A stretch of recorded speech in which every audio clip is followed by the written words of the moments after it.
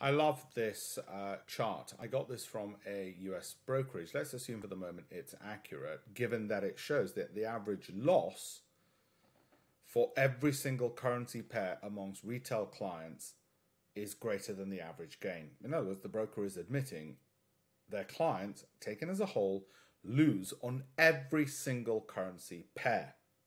There are some currency pairs, however, where the gap is closer. Australian dollar, Japanese yen, for instance, where you could argue it might be easier to make money. So why would it be the case that if you take an extreme example like Australian dollar, Japanese yen, then in comparison to, let's say, cable, which is sterling US dollar, the gap is much narrower?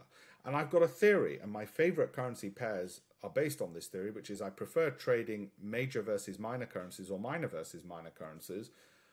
And by the way, major is sterling, US dollar, yen, or euro. So I prefer major versus minor or minor versus minor. And the reason is the big banks are not fighting across different time frames and therefore different outlooks and therefore different directions and therefore greater volatility and therefore greater increased likelihood of being wrong and wrong-footed and wrong-stepped on those smaller currency pairs. So Australian dollar, Japanese yen, which is minor versus major, is less likely to have global banking interests trading those over different time frames, and therefore my theory is the trends tend to be longer and smoother, therefore easier to ride than, say, cable, which is one of the most liquid pairs in the world, if not the most liquid pair in the world, and therefore more likely to be volatile because different banks are having battles at different times on different outlooks on it.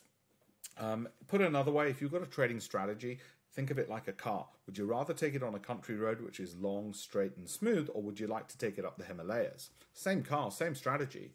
What's going to be easier?